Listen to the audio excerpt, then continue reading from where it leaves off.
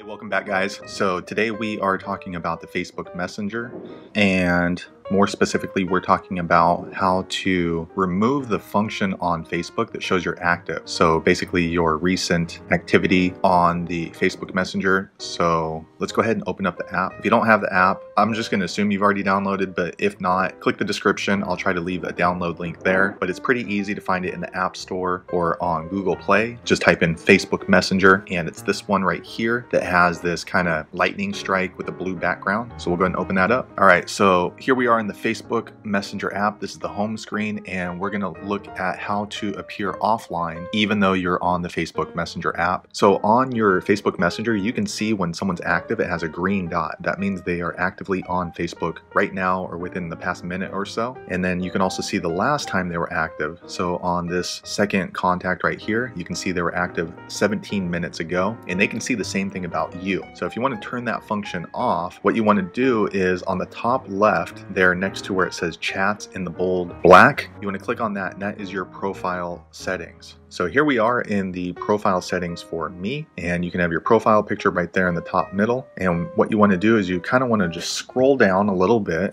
Okay, so here we are, we've scrolled down in the gray settings, it says profile, and right next to that there's a green button that says active status, and you can see that mine says on. So you want to click in there.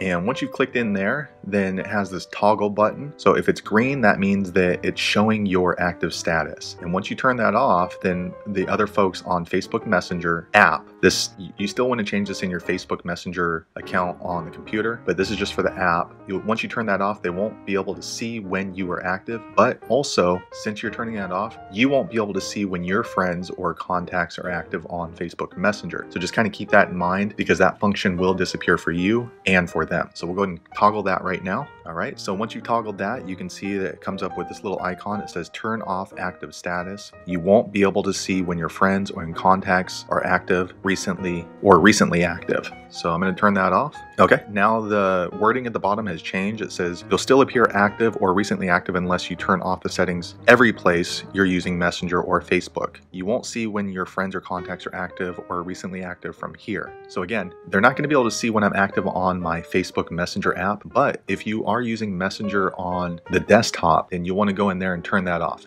Anywhere that you're using Facebook Messenger, they will be able to see when you're active unless you turn this function off. So I believe it's the same if you're using a different phone, like an iPad, and your desktop and your laptop, all those different locations, you want to be sure to turn that function off.